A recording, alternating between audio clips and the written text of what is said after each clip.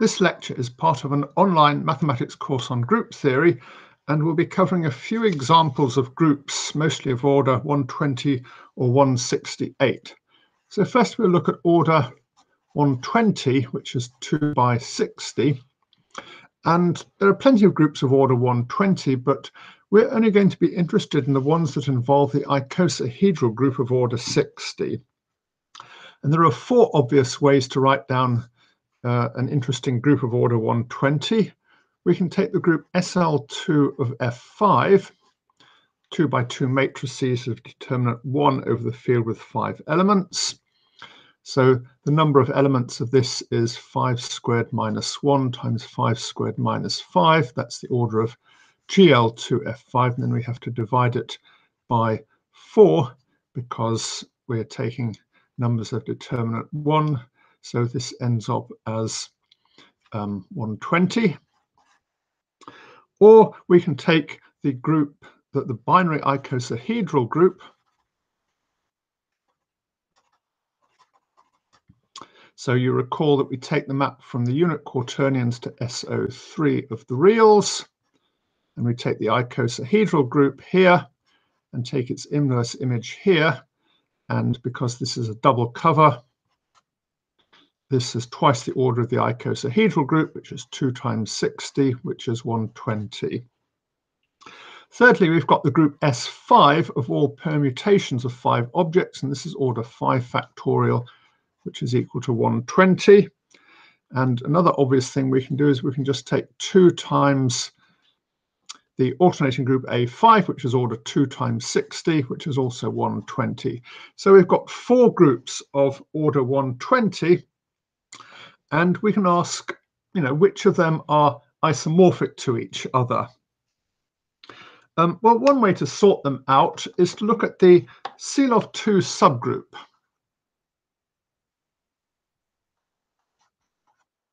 So if we work out the Celof-2 subgroup of these, we find here it's the quaternion group, here it's the quaternion group, here it's the dihedral group of order 8, and here it's a product of 3 groups of order 2. So we see that these 3 groups are indeed distinct, although it's really easy to confuse them because they're all quite similar, as we will see. On the other hand, these 2 groups are in fact isomorphic. So these are really the same groups as each other. So if you've got a group of order 120, you can ask which of these groups does it correspond to. For example, we can take the group of all symmetries of an icosahedron. So I guess, again, the group of all rotations of an icosahedron has order 60, but you can also do things like reflections of the icosahedron. So this is another group of order 120. And if you work out its Celof-2 subgroup, it's z over 2z cubed, so we can strongly suspect it's isomorphic to this. And in fact it is, because the symmetries of an icosahedron has the symmetries plus or minus 1, and then it has the rotations of the icosahedron, so it splits as a product like this, so it is in fact 2 times A5. There are 3 ways to build a group out of a group of order 2 and a group of order 60. You can think of the binary icosahedral group as having the group of order 60 kind of sitting on top of the group of order 2, because the group of order 2 is a normal subgroup. This one you can think of the group of order 60 as having the group of order 2 sitting on top of it, because the group of order 60 is a normal subgroup. And this group, they sort of sit side by side because they're both normal subgroups. And you remember this is very similar to what happened when we looked at groups of order 24. Here we had the binary tetrahedral group that had a group of order 12 with a center.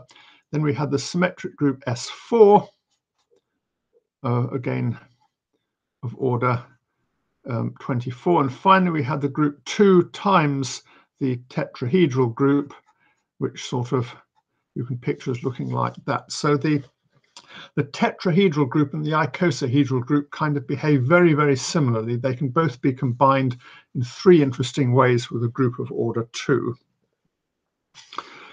There's one particular application of these groups is to take the binary icosahedral group. So let's take G to be the binary icosahedral group. And we know that G is a subgroup of the group S3 of unit quaternions. So we can look at the quotient S3 modulo G. And this group here is just a 3-manifold, and this group acts fixed point freely on it. So this is a 3-manifold, compact one. It's a rather famous one called the Poincaré homology sphere.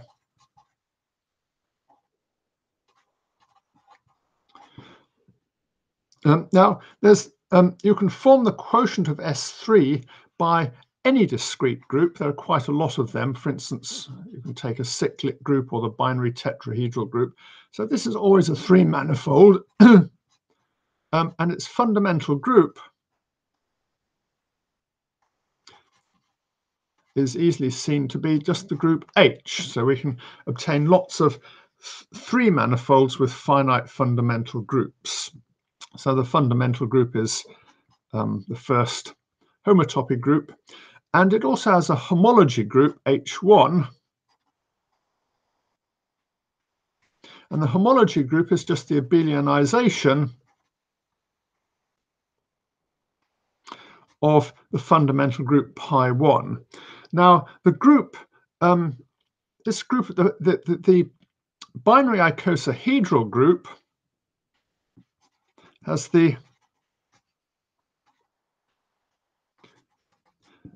property that the abelianization is just trivial.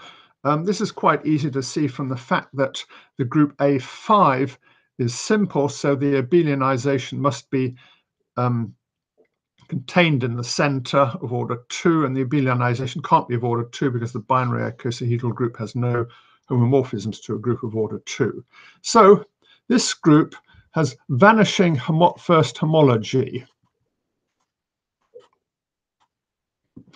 And Poincaré, when he started looking at 3-manifolds, he originally conjectured that if a 3-manifold has the same homology groups as a 3-sphere, in other words, it has vanishing first homology group, then it is a 3-sphere. And a bit later, he found this counterexample. So this group has the same homology as a 3-sphere, but it has different homotopy groups. So its first homotopy group is order 120. And he then made the notorious Poincaré conjecture that any compact 3-manifold with the same homotopy groups as a 3-sphere must actually be a 3-sphere. And this was proved a few years ago by Perelman, continuing work of Hamilton, as turns out a very difficult result. So now we'll discuss the groups of a group of order 168. So we've seen that the first simple group is order 160. The next simple group is order 168. And there are two obvious ways of writing down groups of order 168. We can take the group SL3 over a field with 2 elements. And this is order 2 cubed minus 1 times 2 cubed minus 2 times 2 cubed minus 4, which is 7 times 6 times 4, which is 168. And we can also take the group PSL2 F7. So that's a 7, not a 4. And this is order 7 squared minus 1 times 7 squared minus 7. And then we should divide it by 6.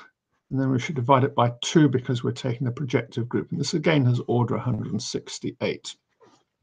And these two groups are actually isomorphic, although this isn't terribly easy to see. If you try and write down a homomorphism from one of these groups to the other, you'll find it's not at all obvious how to do this. I mean, this is matrices over a field with 2 elements. It's rather hard to get from that to matrices with fields over groups over a field with 7 elements. This sort of isomorphism is one of the many things that makes the classification of simple groups rather tricky, because there are, for groups of small order, there are all sorts of accidental isomorphisms between groups.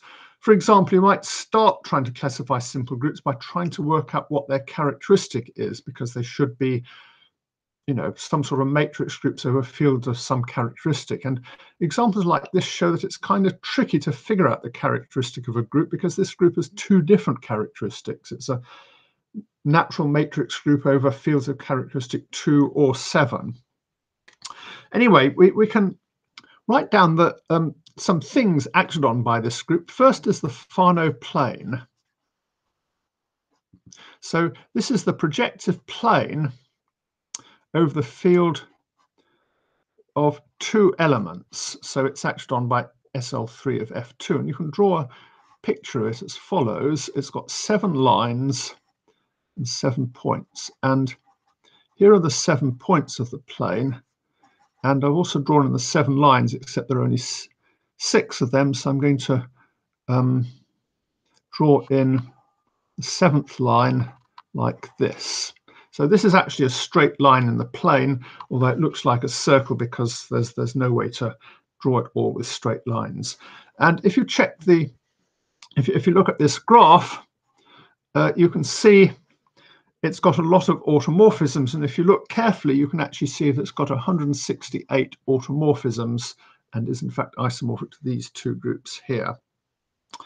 Another way this group turns up is as the automorphism groups of the Klein quadric, which is x cubed y plus y cubed z plus z cubed x equals 0.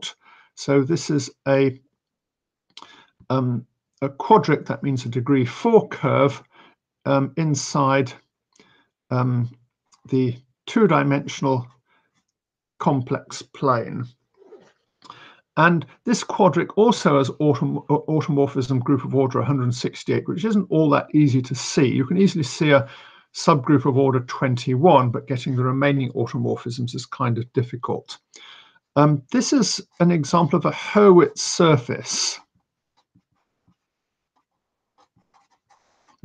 So if you've got a compact Riemann surface S of genus G greater than 1, then Hurwitz showed that the automorphism group of S has order at most 84 times G minus 1. And there are no examples for G equals 2, and for G equals 3, there is this example here. So for this surface has genus G equals 3, and its automorphism group is exactly equal to 84 times 3 minus 1, which is 168. And it's the unique Riemann surface of genus 3 with an automorphism group this large.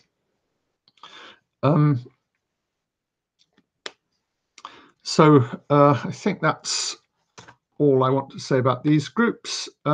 What we'll do next lecture is discuss simple groups in a bit more detail and give the Jordan-Holder theorem, saying that groups can be decomposed into simple groups and the number of simple groups that occurs is unique.